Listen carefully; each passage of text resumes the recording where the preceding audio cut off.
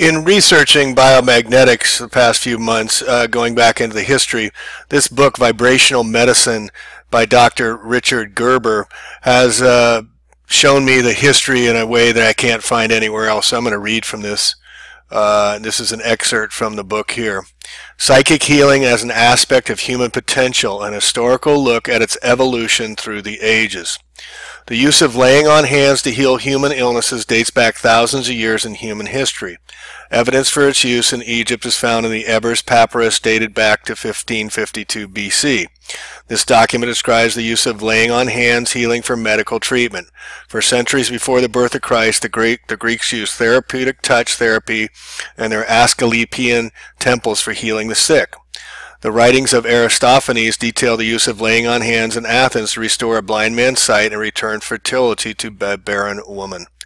The Bible has many references to laying on of the hands for both the medical and spiritual applications. It's well known that many of the miraculous healings of Jesus were done by the laying of hands. Jesus said, quote, "These things that I do, so can ye do and more." Laying on the hands of healing was considered part of the work of the early Christian ministry as much as preaching and administering the sacraments. In the early Christian church, laying on hands was combined with the sacramental use of holy water and oil. Over the following hundreds of years, the healing ministry of the church began to gradually decline. In Europe, the healing ministry was carried on as the royal touch.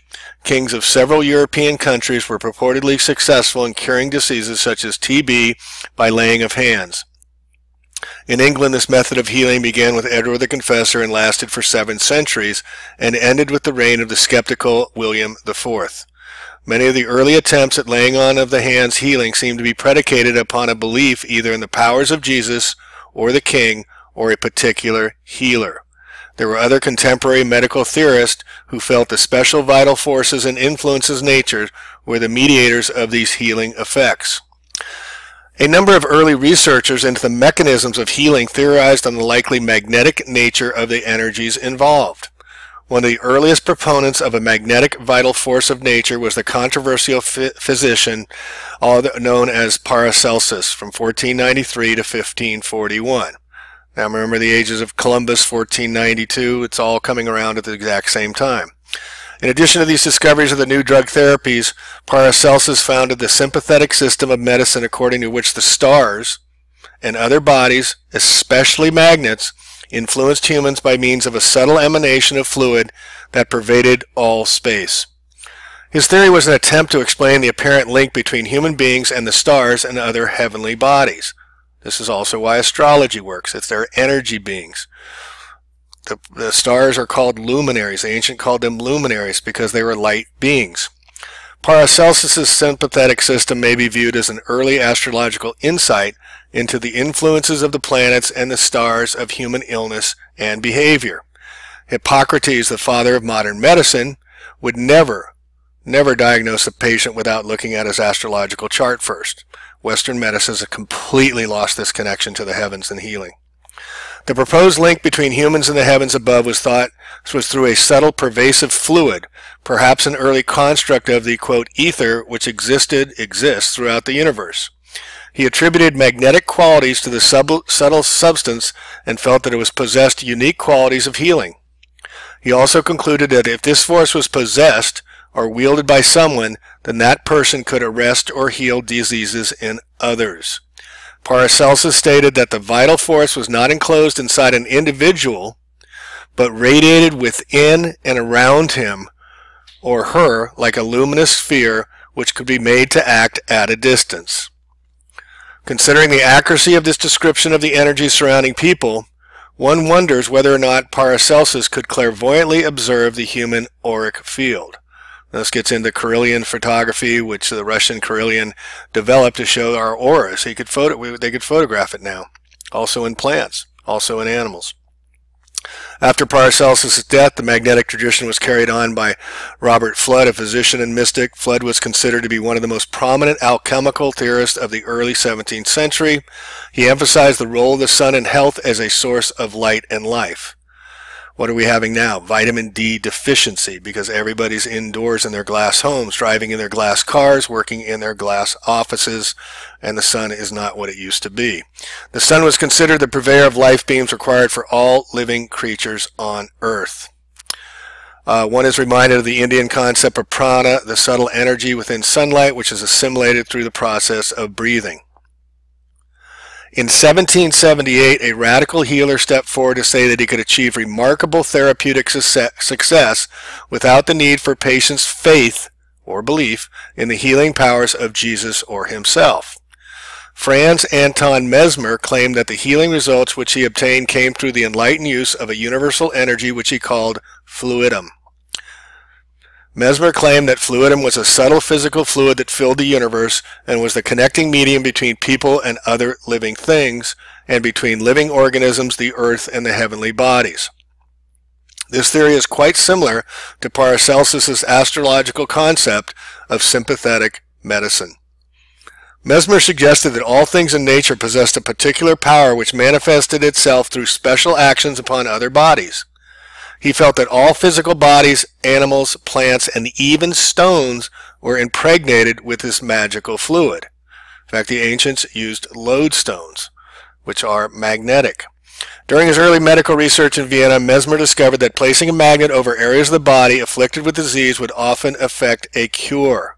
Experiments with patients who had nervous disorders often produced unusual motor effects. He noted that successful magnet treatments frequently induced pronounced muscle spasms and jerks. He came to believe that magnets he used for therapy were mainly conductors of an ethereal fluid which issued forth from his own body to create subtle healing effects in patients. He considered this vital force or fluid to be of a magnetic nature, referring to it as, quote, animal magnetism, to distinguish it from mineral or ferromagnetism. Through his research, Mesmer came to believe that this subtle energetic fluid was somehow associated with the nervous system, especially when his treatments would often cause involuntary muscle spasms and tremors. He hypothesized that the nerve and body fluids conveyed the fluidum to all areas of the body, where it animated and revitalized those parts. Mesmer's concept of fluidum is reminiscent of the ancient Chinese theory of qi energy, which flows through the meridians, feeding the vital force to the nerves and tissues of the body. Mesmer realized that the life-sustaining and regulating actions of the magnetic fluidum were integral to the basic process of homeostasis and health. When the individual was in a state of health, he or she was considered to be in harmony with these basic laws of nature as expressed by a proper interplay of the vital magnetic forces. If disharmony occurred between the physical body and the subtle forces of nature, sickness was the end result. Mesmer later realized that the best source of this universal force was the human body itself. He felt that the most active points of energetic flow were the palms of the hands. By placing the practitioner's hands on patients for direct healing, energy was allowed a direct route to flow from the healer to the patient. Because of Mesmer's influence through this revolutionary period in French history, the technique of laying on hands, otherwise known as, quote, magnetic passes, end quote, became quite popular. Unfortunately, many scientific observers at the time considered mesmerism to be clearly an act of hypnosis and suggestion. To this day, many scientists still refer to hypnosis as mesmerism. This is the origin of the term mesmerized. Bet you didn't know that. In 1784, the King of France appointed a commission of inquiry into the validity of Mesmer's experiments in healing. Among the commission were members of the Academy of Sciences, the Academy of Medicine, the Royal Society, as well as the American statesman scientist Benjamin Franklin. The experiments which they devised were constructed to test the presence or the absence of the magnetic fluidum, which Mesmer claimed was the healing force behind his therapeutic successes. Unfortunately, none of the tests devised by the Commission were concerned with the measurement of fluidum's medical effects. You don't test what you don't want to find. The conclusion of this prestigious commission was that fluidum did not exist. Surprise, surprise. Although they did not deny Mesmer's therapeutic success with patients, they felt that the medical effects which Mesmer produced were due to the sensitive excitement, imagination, and imitation of other patients, aka the placebo effect. Nothing to do with magnets. Interestingly, a committee of the medical section of the Académie des Sciences examined animal magnetism again in 1831 and accepted Mesmer's viewpoint. However, despite this validation, Mesmer's work never achieved widespread recognition. As more recent laboratory investigations into the physiological effects of the laying on hands have confirmed the magnetic nature of these subtle healing energies, researchers have demonstrated that Mesmer's understanding of the magnetic nature of the subtle energies of the human body was centuries ahead of his contemporaries. As will be shown, direct measurement of these energies by controversial tools of electromagnetic detection are as difficult today as during Mesmer's time. Mesmer also discovered that water could be charged with a subtle magnetic force, and that stored energy from bottles of healer-treated water could be transmitted to sick patients by way of a metallic iron rods which patients would hold in their hands. The storage device, which is used to relay healing energy from the charged water to patients, was known as the baquette. Although today many consider Mesmer to have been a great hypnotist, there are few who really understand the pioneering nature of his research into the subtle magnetic energies of healing. And just a quick sidebar on water, Dr. Robert Miller of Atlanta, Georgia, research chemist, has studied the biological effects of healers. Miller has been able to experimentally confirm Dr. Grad's discovery of healers' ability to disrupt hydrogen bonding in water. He found significant similarity between the energetic fields of magnetic fields and the field effects noted with the psychic healers.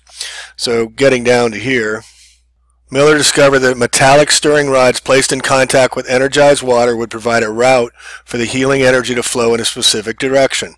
This discovery confirms the rationale behind the bouquet that Mesmer used for treating patients nearly 200 years ago. Dr. Miller found a number of interesting similarities between magnet-treated and healer-treated water. He created a unique experiment. He placed a solution of supersaturated copper sulfate in a magnetic field at 4,500 Gauss. Gauss is the Tesla measurement for magnets, for 15 minutes. When the crystals eventually formed, Miller noted they were of the turquoise blue variety noted in the healer-treated solutions instead of the usual jade green.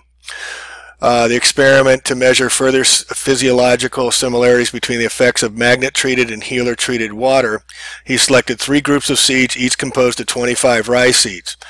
At the end of 4 days, he looked to see how many of the 25 rye seeds in each group had sprouted.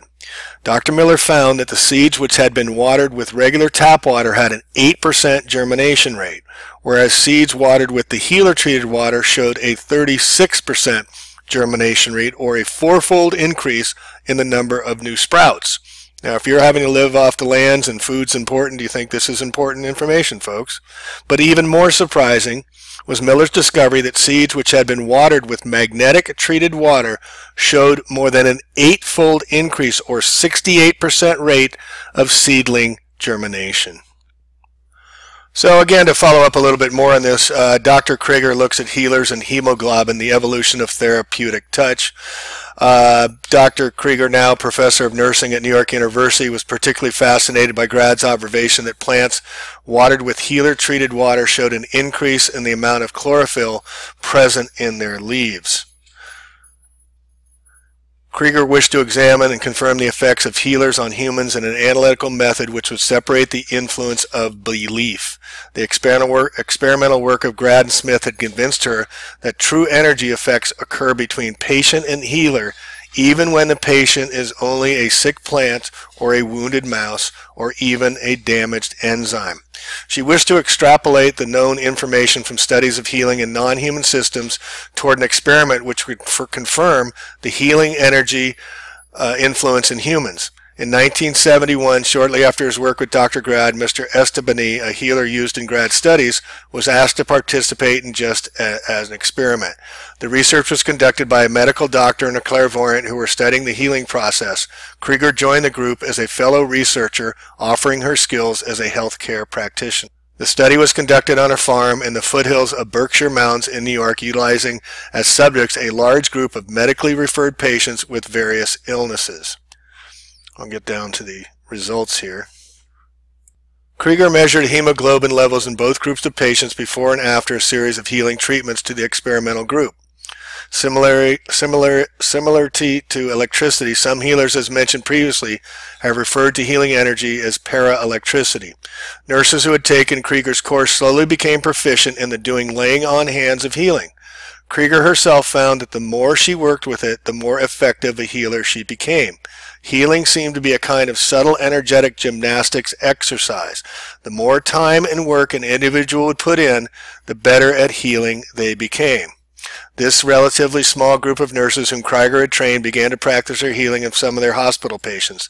Although some felt they were a bit strange, patients did appear to get better faster when therapeutic touch was added to the regimen of therapy. They also worked their healing ministrations on anyone that would be willing to try an experiment. This would occasionally include sick and wounded stray dogs and cats with whom certain nurses achieved remarkable results.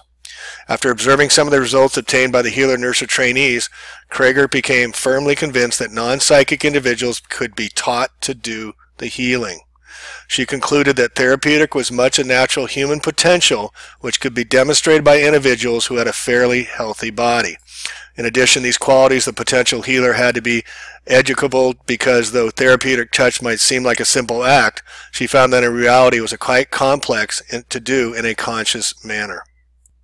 Krieger's study utilized registered nurses who were under her direction in hospitals and other health facilities in the metropolitan New York area.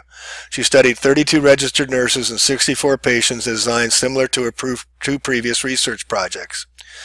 64 sick patients were divided into two groups, 32 each. The control group had a regular medical and nursing care under the direction of 16 non-healers.